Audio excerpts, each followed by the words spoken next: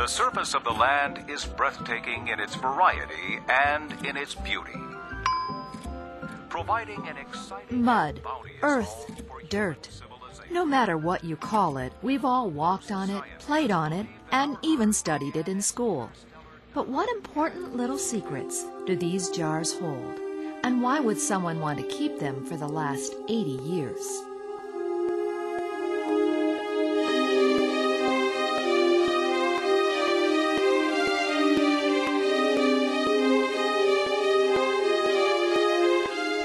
The Cleveland Union Terminal Collection is the construction archives from the building of the Terminal Tower Complex on Public Square in the 1920s.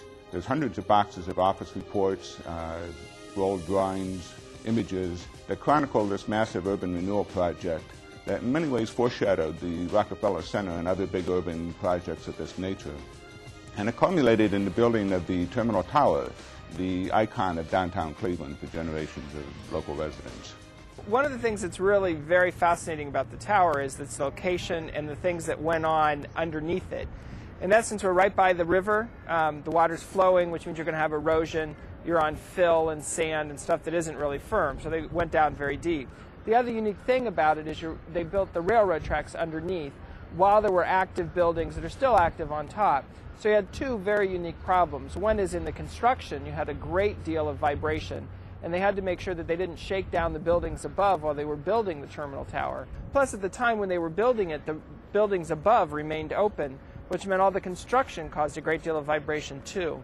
So there was a lot of work done in terms of the construction methods, which were very cutting edge at the time, and still work today as you have active buildings above that active railroad. When we talk about the Cleveland Union Terminal, we talk about a number of buildings that together form a big complex on the southwest corner of Public Square in Cleveland. The first was the hotel, which actually predated the site. Then came the station, which was the whole reason for this complex in the first place, the train station, which would be a Union passenger station for all trains entering Cleveland. On top of that was then built, on the air rights as they called it, a number of office buildings, the landmark office towers that we know between Huron and Prospect, and then capped off, of course, by the terminal tower itself, which was the icon of the project. Building the Cleveland Union Terminal Complex was a challenging project for the engineers involved. A great deal of time and effort was placed in the preparations made before breaking ground, including the drilling and recording of multiple deep earth core samples. This is one of many core samples that were collected by the soil engineers for the Cleveland Union Terminal project in the 1920s, trying to determine what the subsoil conditions would be in the project area along the river and in the approaches leading into the downtown project. The soil samples were carefully labeled and recorded on a map that would show the locations of the borings and what they found below the ground. All of this material was then stored, and for the last 40 or 50 years has been kept in the Tower City Archives, where Drew Rollick, the archivist, kept it preserved until it was transferred to Cleveland State. They're tremendously valuable. I realize they don't look like it, but they are when you consider what it would take to try to duplicate them. When these samples were taken, the area around Public Square, the buildings were all torn down, it was all dug up, and so you could go and take your sampling devices and dig deep and come up with the kind of sediment information, lithological or rock information that you need. And fortunately, these stayed around, were kept safe for all these years so we can study them now. Imagine if you wanted to do a study like this and you needed to take fresh samples. Well, what are you going to do? Go to Public Square with a drill rig and say, well, okay, everybody out of the way, we're going to punch through the street here. Well, you probably hit electrical lines and gas lines, and there'd be infrastructural problems, to say the least. But besides, it would be very, very disruptive. So there's concrete, there's asphalt, there's infrastructure. And so you can't just go take these. Also, even if you had a clear area and you had a drill rig and you had a crew, it's phenomenally expensive. You're talking about tens of thousands of dollars in investment in equipment and in personnel to take these. And once you take them, you have to separate them, organize them, label them, collect the data on them. So the fact that these were here and available, 75 years old, dusty, a little gritty. All that doesn't matter. They're tremendously valuable because you basically can't get this information now. Core sampling continues to be used even today as an important tool to understanding the geology of an area. This is a Giddings soil probe. This takes cores hydraulically. As the core barrel goes through the ground, the bit will cut a sample that is slightly smaller than the core barrel, and it will be pushed up into the barrel. Once the core sample has been drilled, it is removed from the barrel and then sliced open for inspection. What we have done here is we've cored through a fracture in the till. You can see the light-colored carbonate material which has been transported from the upper part of the deposit down along fracture systems. This demonstrates that water does move through some of the glacial clays, especially tills. This has implications in terms of landfill siting and hazardous waste sites. The Cleveland Union Terminal collection includes a great number of maps that were produced to show the locations of the different borings that were taken, and then the subsoil conditions and profile of what they found at each of those locations. And according to these reports, we find that the top layers tended to be ash and sand, and then moved down through various kinds of gravels and clays until they finally reached the shale at the bedrock level, far below the surface. The borings also include samples from those different places, and all of this was brought together in the archives. The way that buildings were built, especially tall buildings at that time, was you went down to bedrock and you put down caissons on bedrock to hold the building up. Here that meant that they went down about 200 feet to finally hit bedrock, and they put in caissons, 16 caissons to hold this building up.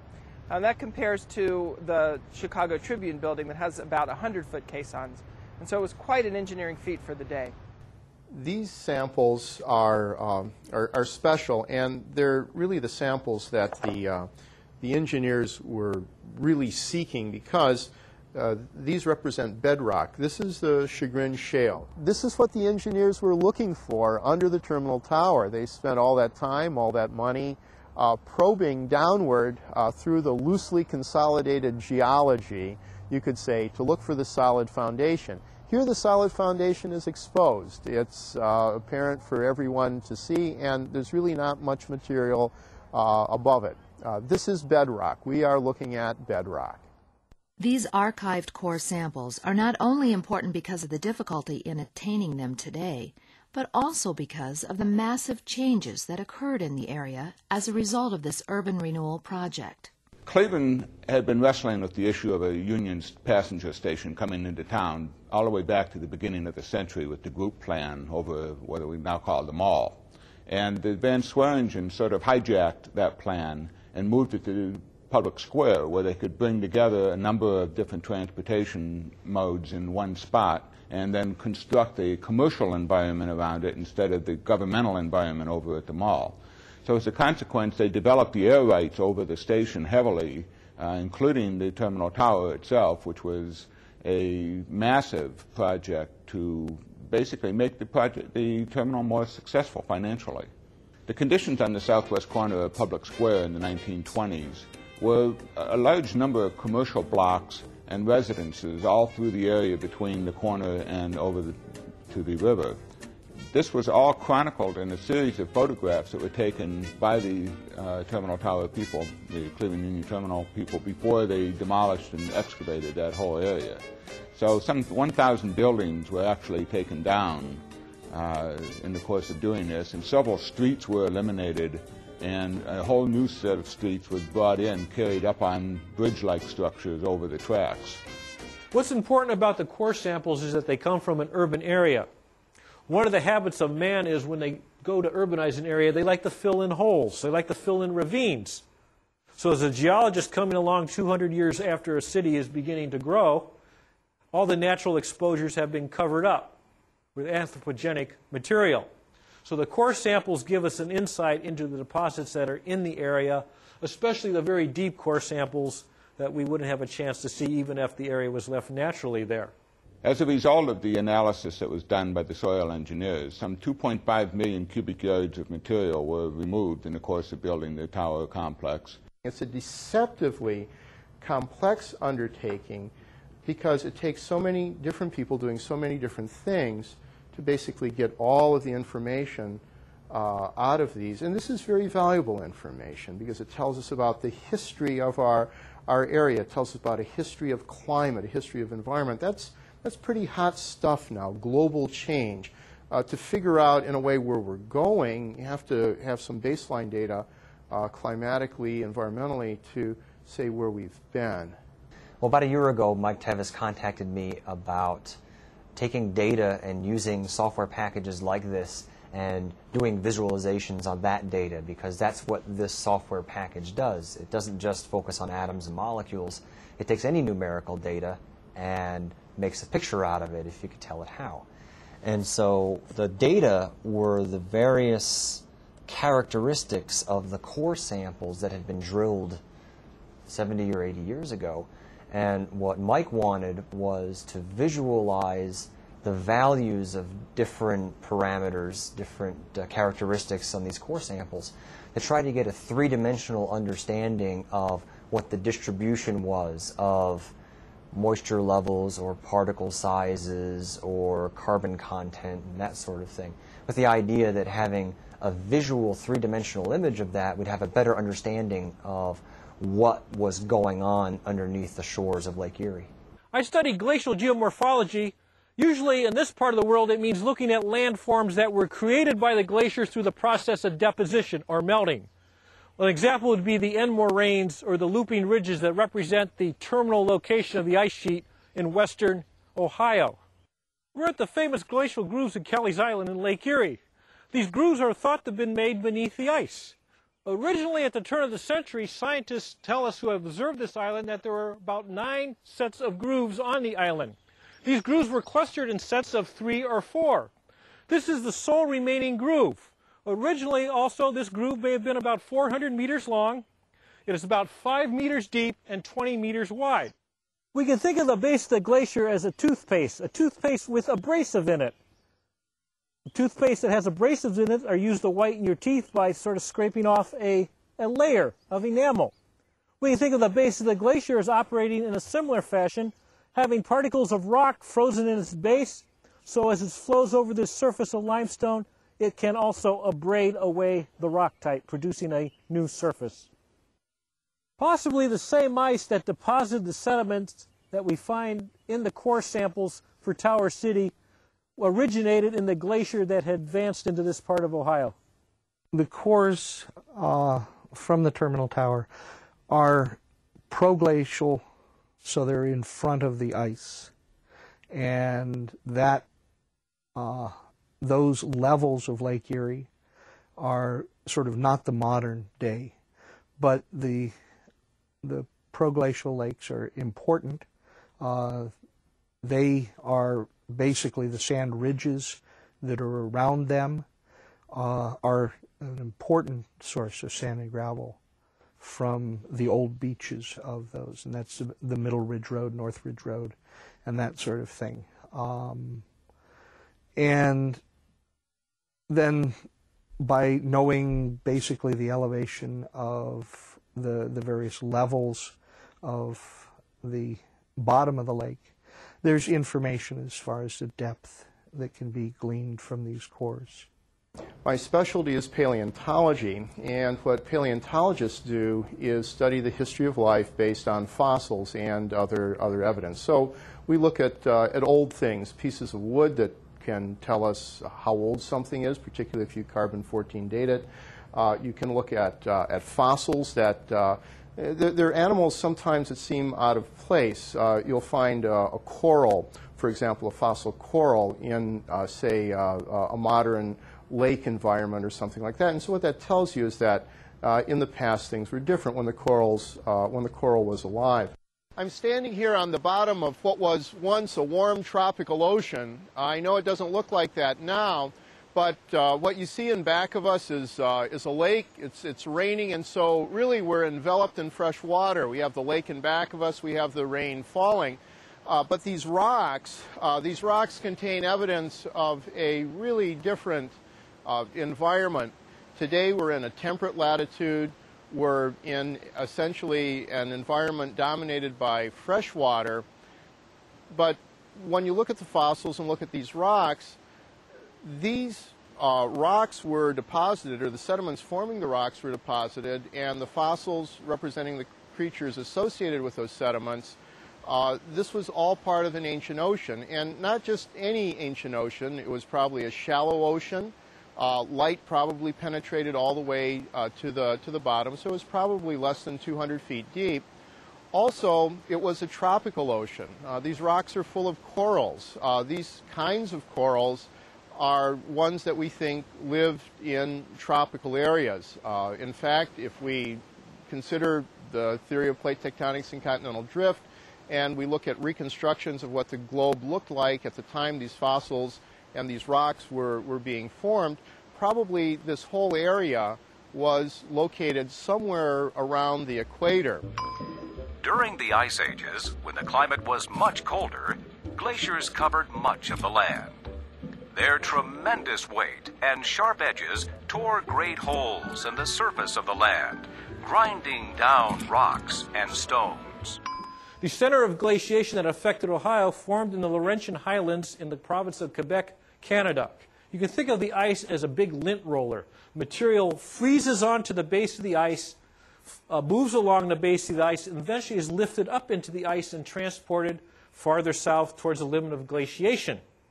When the ice begins to melt, the material that has been transported along or carried in the ice is dumped out in the form of glacial landforms such as end moraines and till sheets. We know that the last glaciation which affected Ohio, that ended about 14,000 years ago, generally flowed out of the Lake Ontario region southwestward towards Ohio. Within the sand fraction of those deposits, we find oolitic hematite, little balls of iron that come from the Clinton sandstone along the south shore of Lake Ontario. One of the values of working with glacial deposits is that we're able to take the stratigraphic record left by glaciers and convert that into a model of climate. Scientists working with this record have been able to reconstruct the shape of the ice sheet 18,000 years ago, 17,000 years ago, 15,000 years ago, essentially a time series sequence. Based on the lab analyses, we were able to lump some of the layers designated by engineers into one event. We looked at these throughout all the core samples, able to come up with about 4 to 5 basic groupings. These include the fluvial deposits from the Cuyahoga River, which would be the youngest, the lake deposits that would be near the surface, and on the surface would be the beach deposits. Below the beach and lake deposits, we found glacial deposits such as tills, outwash, and even some older tills near the bedrock at the base of the deeper holes. Most of the knowledge that we have from the history of climate comes from studying sediment cores, either from the deep ocean or ice caps or the like. To go back down into the sediments is to go back in time, and these sediments have all sorts of clues in them that can be translated into temperatures or trends or warm versus cool times or wet versus dry times. So by actually studying sediments from the deep ocean, studying sediments from the land, that's how we, and it's a little ironic in a way because you dig into the earth to try to figure out what was going on in the atmosphere. But that's how scientists get at that.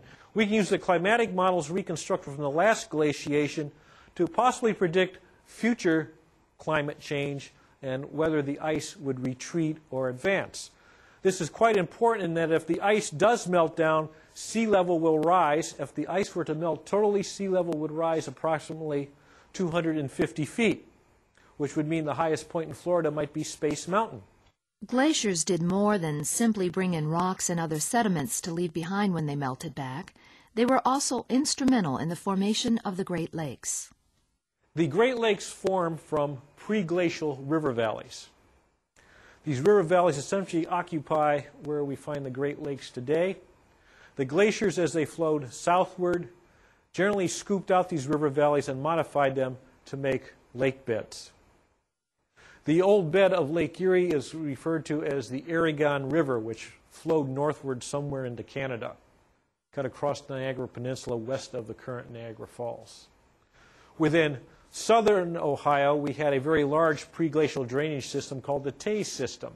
Lake Erie is very different. It's the only one that does not go below sea level.